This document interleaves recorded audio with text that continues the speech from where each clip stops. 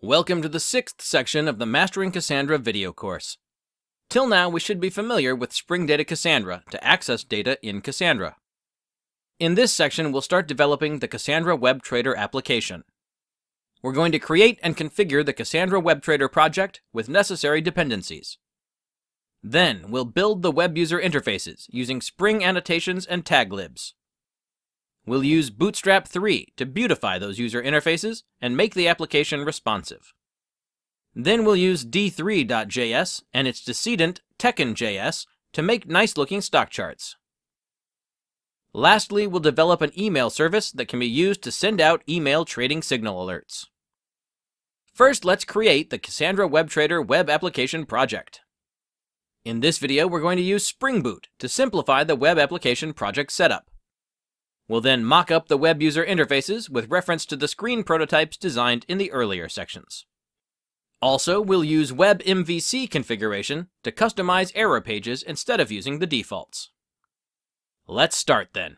Launch STS. Create a new Spring Boot project called CWT. Name the group as com.CassandraWebTrader, artifact as CWT, and select Web in the dependencies. Click on Finish. Now we need to add the embedded Tomcat and the JSTL dependencies in pom.xml.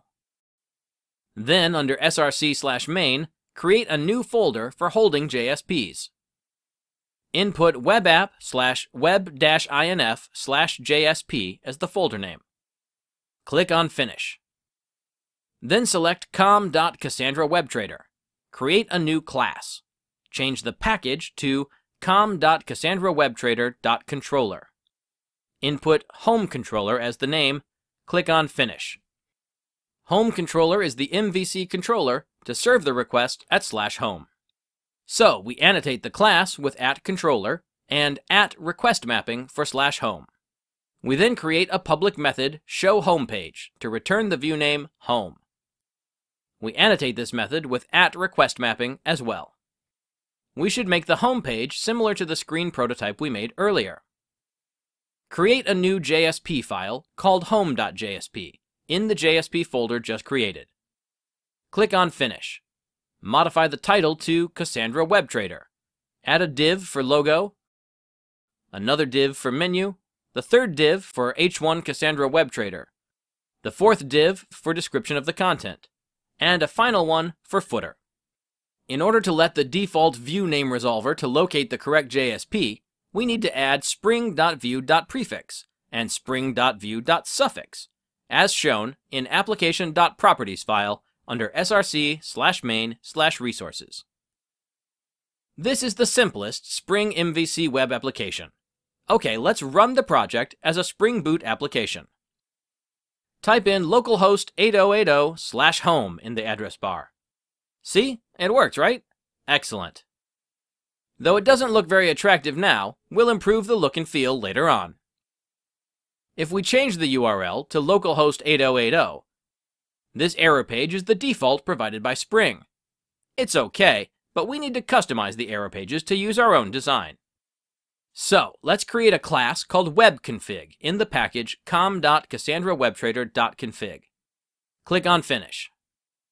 WebConfig is basically a Java config file that we created for Spring Web MVC, and therefore we annotate it with @configuration.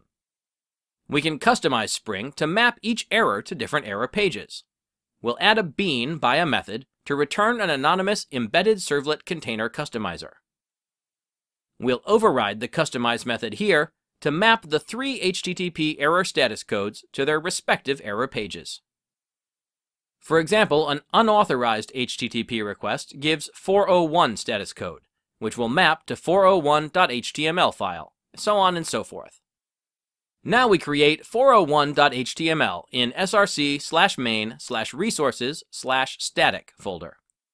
Click on Finish. Amend the error page at will.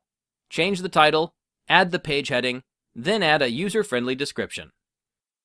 Copy and paste 401.html to create 404.html and 500.html. Amend them as well. All right. Restart the application. Go to localhost 8080 again. This time, Spring shows us our customized error page. Great! That brings us to the end of this video. Next, we'll create input forms and introduce the relevant annotations.